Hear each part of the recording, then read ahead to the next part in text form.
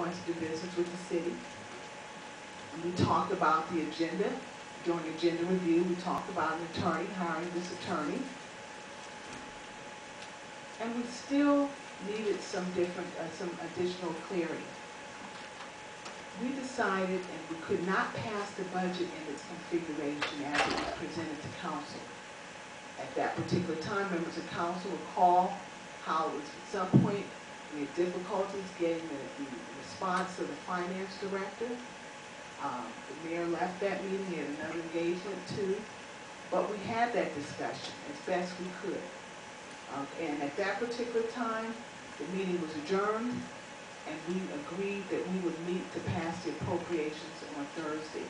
So mind you, all within the same week, we had to pass a budget that in fact impacted this whole city.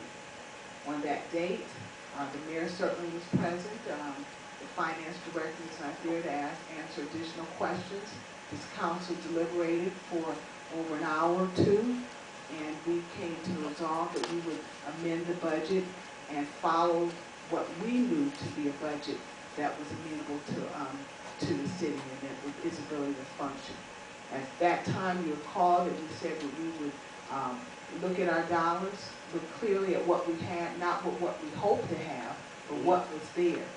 You recall that this council passed a temporary appropriation December 27th.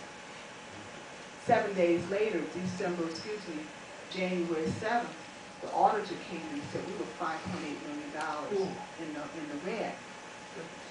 This council looked at those dollars and looked at how we were spending money, and we looked at what we actually had in the coffers to spend.